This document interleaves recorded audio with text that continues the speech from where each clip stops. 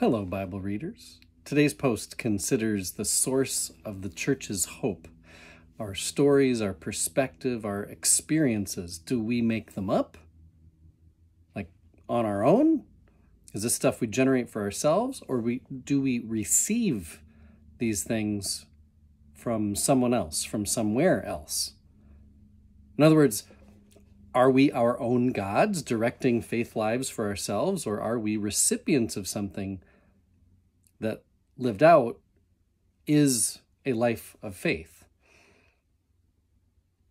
Brueggemann says, in the community of faith, to imagine does not mean to make up.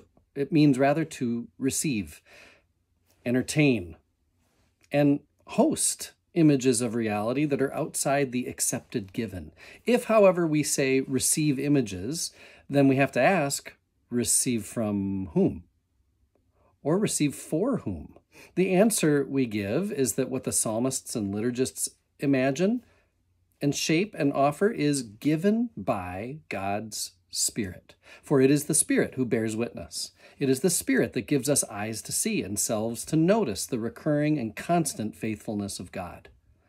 It's the Spirit that cries out with us, that lets us cry out and receive God's rescue. It is the Spirit that moves in the faith of the community and in the artistry of the poet to give voice to the odd truth of our common life. The church's common life is odd.